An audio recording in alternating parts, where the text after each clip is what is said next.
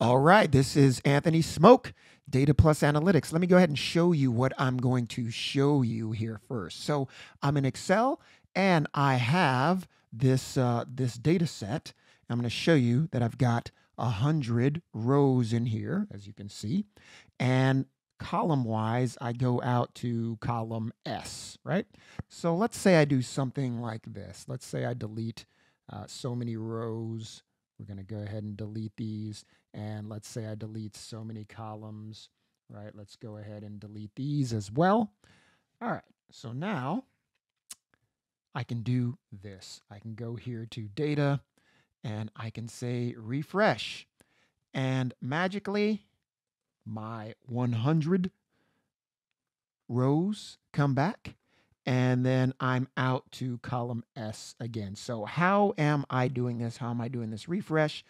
I am connected to SQL Server within Excel. So I've got a direct connection to SQL Server within Excel that allows me to always refresh that data in Excel. I can copy it out to another sheet and do what I need to do, but I don't have to export it out into a CSV, then load it into Excel, or control copy out of SQL Server. If I got 1,000,000 rows and 50 columns, right, that's going to blow up my clipboard, right? So I want to do that direct connection. I'll show you how to set this up coming right up.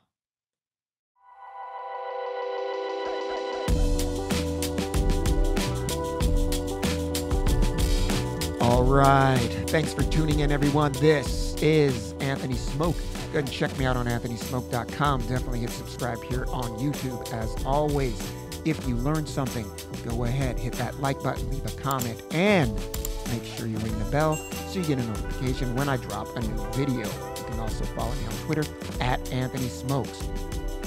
Okay, so the use case for this type of refresh is going to be for ad hoc purposes. If you need to easily refresh your data in Excel for ad hoc purposes only, do not use this to put production, worksheets out there for people to consume. I'm talking to you, financial analysts. I know you love your Excel, and I know that you like to take manual inputs from any and everywhere.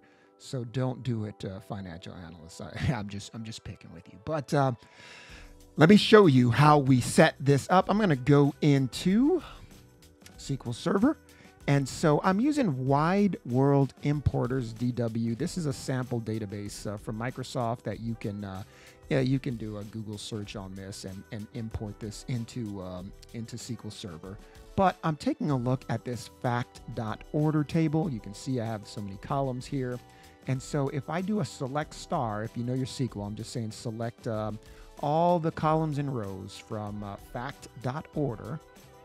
We'll execute this. And let's take a look at my row count, 231,412 rows. So let's say I needed these in Excel. And then let's say next week when IT refreshes this table, I need to refresh this into Excel because maybe I have some ad hoc process set up where I reference this data. Again, not production. Okay, so now let's go into Excel. I've got a blank Excel here. First of all, let me go back here. Let me just show you what version of SQL Server I'm using here. So SQL Server Management Studio version 18.11.1. So you can see all that good stuff here. And now let me go into a blank copy of Excel. And so we're going to be on the data pane here, the data ribbon. I'm going to go to from database, from SQL Server database. And then it's going to ask for the server name. And so where do I get that server name? So what you can do, if you don't know, if you have access to SQL Server, great. So I'm just going to go here to connect to a database engine, and it's going to bring up my local server name. I can copy that. If you need to reach out to your DBA if you're at work and ask for the server name, if you need to set this up. So we're going to go in here and say server. And then for the database, I'm using Wide World Importers DW. So let's go ahead and put that in here. And then let's not mess with the advanced options. You can put a SQL statement in here. So we'll come back to this, but for now, let's just go ahead and keep the default options that are selected. I'm going to say OK, and then it's going to work its magic here. So, okay, so I get the navigator. It's going to work its magic here in a second after I select fact.order. And you'll see it gives me a little preview of the data. I can check it out. It's going to show like these value fields, but don't worry. It should come in correctly. It will come in correctly. If I hit transform data, that's going to bring up Power Query where I can do some transformations. Again, I'll show you a little bit more about that later. But for now, let's just hit load. Now it's going to work its magic. It's going to create a connection, a query, and you can see it's loading rows. And we should have 231,412, just like we had in SQL Server. So we can confirm that. I'm going to go all the way down. You can see I've got 231,412 in the order key. That's good. So let's go back up. And then I come over to column S. My lineage key is the last column. So that looks correct. So now I have this data in here, and that's good. So I can take this data, I can copy it somewhere, but what do I need to do if I want to edit the connection? What do I need to do if I need to edit the connection? Let me show you that here in a second. It seems like it would be straightforward, but Microsoft makes it a little hard to find. So I'm going to show you that here in a second. Stick around.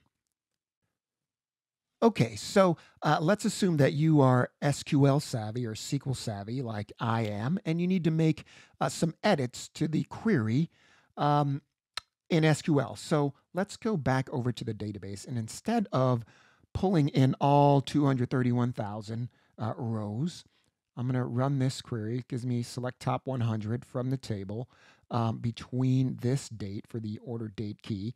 That's January 1st, 2013 to January 10th, 2013. And I just need these 100 rows, right? I want to edit the query with this SQL. So how do I do that in Excel? So first thing I'm going to do, well, let me show you the wrong way first, the way that I assumed you would do it. So let's go ahead and queries and connections. Let's bring that up. And then you can select, let's go to properties, and let's hit this right here, query properties. And you'll see there's a definition. And there's text here, select star from fact order. So great, but I can't edit this text. I can't even hit this button. This is grayed out. So that's very annoying. So that's why you follow me. So you get these little tidbits. How do you make that change, right? Because this seems like the intuitive way to do it. Properties on the connection. No, Microsoft makes it a little tougher for you to find. That's why you're here. So let's go ahead and cancel out of this. And what I'm going to do, I'm going to right click here. I'm going to say edit. And that's going to bring me into Power Query, right? And so first thing I'm going to do on the source, I'm going to select this gear. That's the key, this gear right here. And if I go into advanced options, you'll see there's an area for my SQL statement. Great. So I can come in here. I'm going to copy that and paste it into here, say OK. And it's going to crank for a little bit. And you'll see I've got all of my columns with the data that comes in. And do I have my 100 rows? If I scroll all the way down, I've got 100 rows. So that is how you edit the SQL statement applied to the query. It's kind of hidden in here. You have to know, like, hey, let me hit this gear. So I don't know why they make it this difficult to find out, but there it is. And so let's get rid of this navigation step. And so what we can do now, let's close and load, and it's going to load it into here. I've got 100 rows loaded. And if I get rid of this, you'll see, if I scroll all the way down, whoops, going too far, I guess I could hit Control End. I've got my 100 rows, come back up. All right, go over to S, column S, lineage key. I have everything refreshed. So that is how you edit the SQL in the connection that we set up. And just to show you, let's say if I go in here, I select everything and I hit delete, it's going to, ask me, do I want to delete the associated query with the data? And I'm going to say no, right? I'm just deleting the data. And so what I can do, I can say refresh, and it's going to bring all of my data back. Again, go down. I got my 100 rows, come back up. Everything is here out to column S. So I can delete things here and always have it refreshed, even if I change values. So if I want to make another copy of this data, I'm going to hit Control A here and make sure that I got the column headers in here too. So I hit Control A to copy everything, or to select everything, I should say. I'm going to hit Control C, and if I go to a new sheet and just paste, or I could just say Control V. Let's just do that. I have a copy of the data, but when I hit queries and connections, you'll see it makes another query. So this can also be refreshed. This is not what I want, right? I'm just going to Control Z out of this, gets rid of that query. What I need to do if I want a copy that's not connected to a query, I'm just going to, again, hit Control C. And then I'm going to come in here, I'm going to paste special values. Does that give me my headers? It does. And so now I have a copy of that data without it being connected to a query. So if I close this, and then I'm going to hit Control A in here, hit Control A, then Control T. That's going to ask me, do I want to create a table? I do. I have a table. And so if I go over here, if I go back to data and hit queries and connection, that table is not associated with a query like my main copy is. So I have this version that can always be refreshed, and then I can copy that into a different sheet where I can do modifications, and whatever I do here sticks, right? If I refresh, it does not affect this sheet. So you can do your modeling here, you can do your, whatever you need to do here, and you always get that fresh copy in this sheet. So very handy. Again, the use case here, if you need to get that data out of SQL Server without the hassle of creating a CSV, importing it into Excel, you need that refreshed data.